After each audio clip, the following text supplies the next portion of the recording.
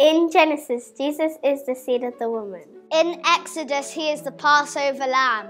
In Leviticus, he is the priest, the altar, and the lamb of sacrifice. In Numbers, God is a pillar of cloud by day and a pillar of fire by night. In Deuteronomy, Jesus is the prophet like Moses. In Joshua, Jesus is the captain of our salvation. In Judges, he is our judge and lawgiver. In Ruth, he is our kinsman and redeemer. 1 and 2 Samuel, he is our prophet.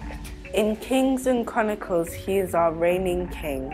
In Ezra, he is a rebuilder of the broken walls of human life. Nehemiah, Jesus is our restorer. In Esther, he is our advocate. In Job, Jesus is our ever-living Redeemer. In Psalms, he is our shepherd.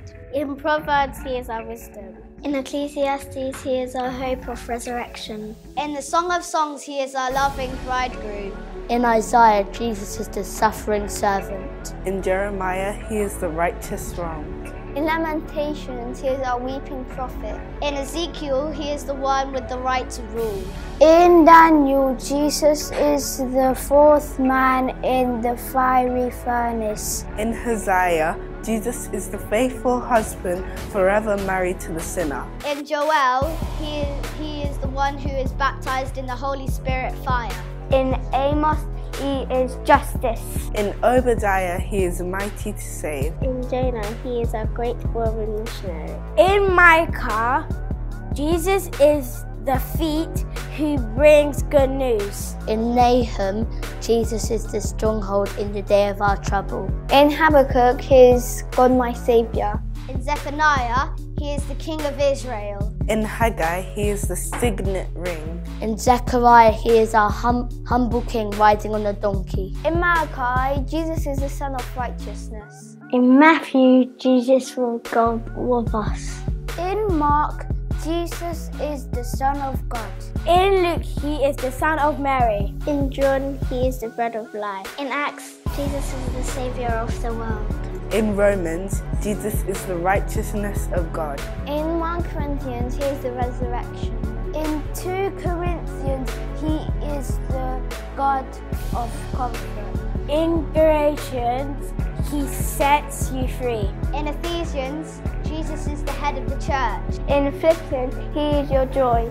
In Colossians, he is our completeness. In 1 and 2 Thessalonians, he is your hope. In 1 Timothy is your hope. In 2 Timothy, Jesus is our stability. In Titan, Jesus is truth. In Philemon, he is our benefactor. In Hebrews, he is your perfection. In James, he is the power of your faith. In 1 Peter, he is your example. In 2 Peter, Jesus is your purity. In 1 John, Jesus is your life. In 2 John, he is your pattern. In 3 John, he is your motivation. In Jude, he is the fountain of your faith.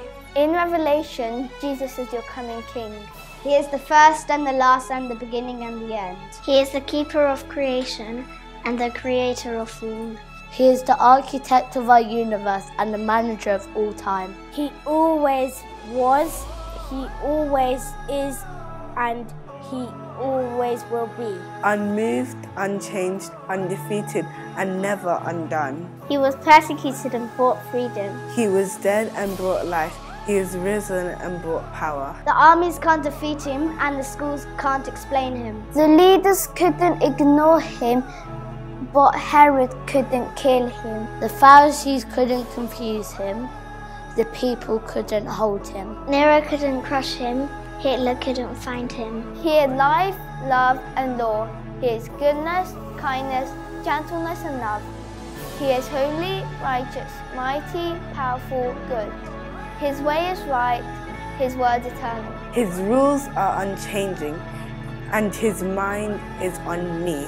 He is my Redeemer, he is my Saviour, he is my God, he is my priest. He is my joy, he is my comfort, and he rules my life.